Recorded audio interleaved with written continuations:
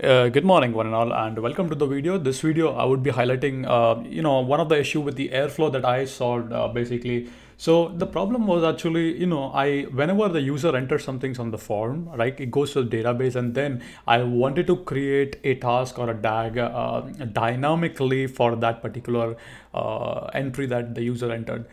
I tried a lot. I tried several solutions. For example, file sensor to keep that is not right. Then I tried creating DAG. So this is what worked for me, and I wanna share my solution so people can learn, and you could give your advices if you want.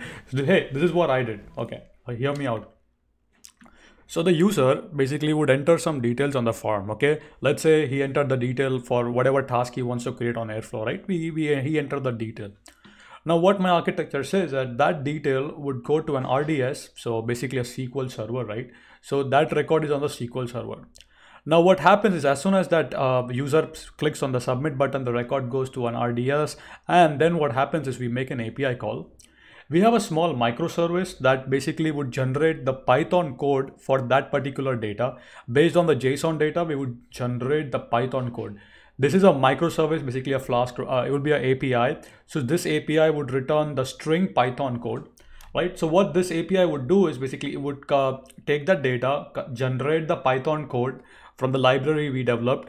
Then based on that code, it dumps that code on an S3 on a folder. As soon as the code lands on S3, we fire up a Lambda.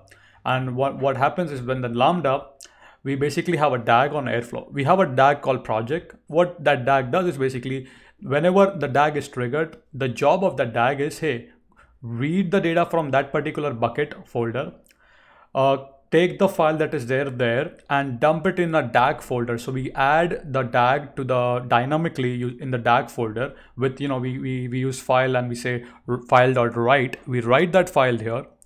Once we write this file here, what we do is we delete that file from the S3 location. So the next time when the user edit the same thing and you want to create a workflow dynamically, user change something that goes to an RDS, those changes goes to an API generates the code, dumps on S3, S3 fires a Lambda would trigger the DAG would basically take the data from S3, pull the data here and put the DAG on the DAGs folder. That's the entire workflow that I came up with. It works fine, it works absolutely great. Tried with Airflow2. This is my solution, how I can generate DAGs dynamically. Something like this, when the user enters something, you want to create a DAG. This is how I follow this is my plan, right? So let me know what you think in the description section below. If you have any more questions on Airflow, I'll be very happy to assist you. Once again, thank you for watching. Keep smiling, keep coding. See you guys next time.